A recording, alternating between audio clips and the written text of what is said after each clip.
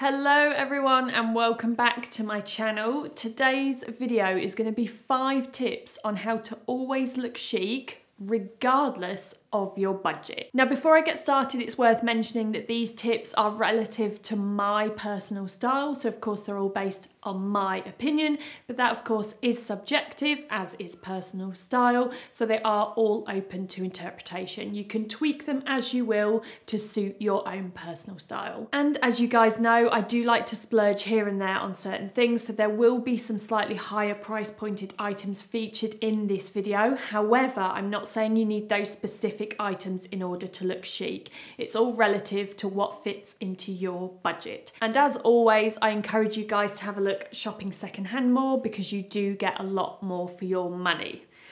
Right, now that that's out of the way, let's dive in to point number 1. Sticking to a classic and minimal colour palette. So we're talking neutrals. So whites, beige, camels, greige, taupe, and pretty much anything else in between. Black, obviously, you guys know that's a favourite of mine. Navy, and then also khaki or khaki, however you would like to pronounce it. That one technically falls under the realm of neutrals, but we'll just breeze past that. Now, the only colour that you will ever see me wearing, which I would deem as an actual colour, is blue, and that will always be in the form of denim. Now, there's nothing to say that you can't also mix in some prints into this otherwise very basic and muted colour palette. However, I would suggest that you stick to really classic and versatile prints. So we're talking things like stripes, always a good call. Leopard, if you want something a little, you know, and then also checks, especially in things like suiting, blazers, tailoring, all that kind of thing. And I would stay away from prints which are traditionally very seasonal, so Aztec, florals, and then also anything with any kind of slogan on it, so like a slogan t-shirt. As you guys will know, those are things that I am just not particularly big on, but as I referenced at the start of the video, it's all completely open to interpretation. Now, the reason that I stick to this colour palette is just because it is so incredibly versatile. It's very much a mix and match scenario, so even if you have a few very basic pieces, you can find that you will have multiple options just with those items. And there are a few colour combinations which are just so classic you can never beat them. So camel and black, tan and navy is also a really good colour combo, black and white, beige and black. All of these kind of colour combos just always look effortlessly chic. Tip number 2 is looking after your clothing and accessories, which I know might seem like a bit of an obvious one. However, what I mean by this is even something simple like how you store your items within your wardrobe. So bags, for example. Bags, no matter what the value, still need to be padded out so that they can keep their shape and so that they don't crease. Leather and even PVC, if for example you're a vegan, creases really easily, and it's very difficult to get creases out of bags like that. So it's always a good idea to pad them out with tissue, pad them out with dust bags or whatever you can get your hands on. Just make sure that they're padded out enough to keep their shape. Also make sure that you don't cram things into your wardrobe so much that nothing has any room to breathe. They're only going to crease, and then that just makes getting dressed an absolute faff.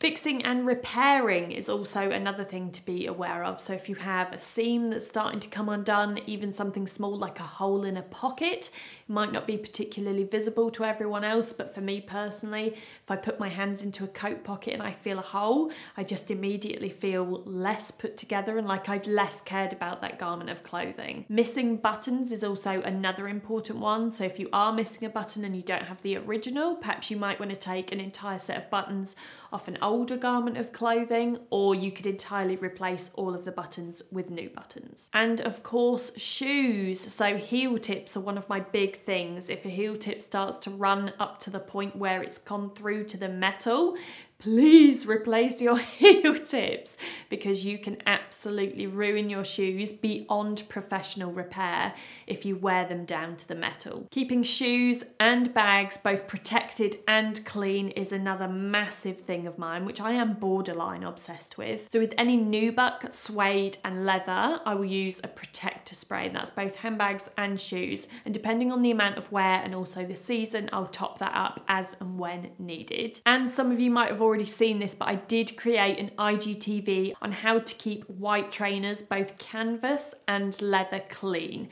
There is one special little product, but I'll leave a link for that IGTV down in the description box below so that you guys can watch that if you feel like you need to freshen up your Vejas or your Converse or whatever white trainers you may have. Now, all of those little mini tips for looking after and taking care of the items that you already have in your wardrobe also mean that it's going to prolong their life, which essentially saves you money and means that you have to buy less. Tip number 3, less is more. This is my favorite tip because I am a little bit of a minimalist. So when I'm putting together an outfit, I try and keep things as basic and minimal as possible. In my personal opinion and for my personal taste, I just find that this is just so much easier on the eye, and it's also so much easier to put together a minimal outfit, especially if you have a lot of classic basics within your wardrobe. Now, another little mini tip is also the 3 colour rule, and that's to stick to only 3 colours per outfit.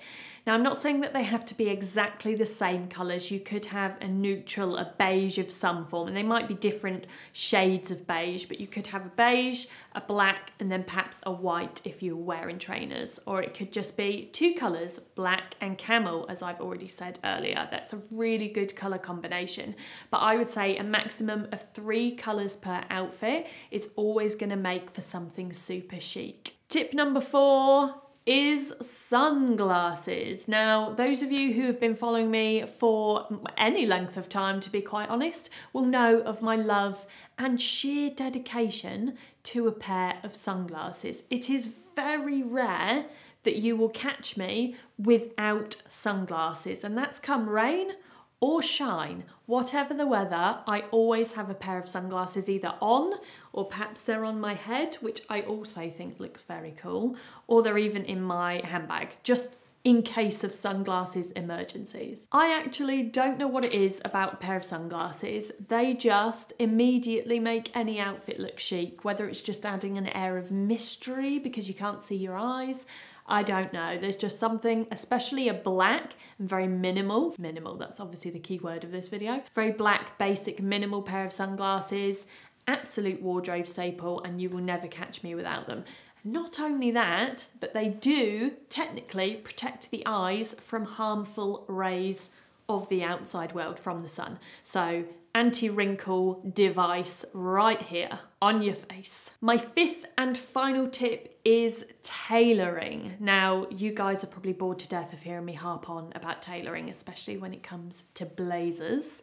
However, it is one of the biggest elements within my wardrobe. Tailoring and basics, that is essentially the makeup of my entire wardrobe. Now, the thing I love about tailoring is even if you were going to style a really casual off-duty outfit that perhaps you might have otherwise styled with a pair of jeans, you're wearing some trainers, if you immediately add perhaps a pair of slacks or work trousers, tailored trousers, or a blazer, or both even, and then keep those trainers on, it immediately makes that outfit both casual but also very chic. Now, just as a little sideline to this point, I know there's going to be lots of you who perhaps work in an office environment where you do have to wear tailoring and you would class them as your work clothes, and the last thing you want to do is be wearing your work clothes on your days off. I would advise having specific clothes for work and then perhaps some different tailored pieces that you can wear on those days off that you can style up a little bit differently. Right, there we have it. Those are my 5 tips for always looking chic regardless of your budget. Thank you very much for watching, and I will see you next time.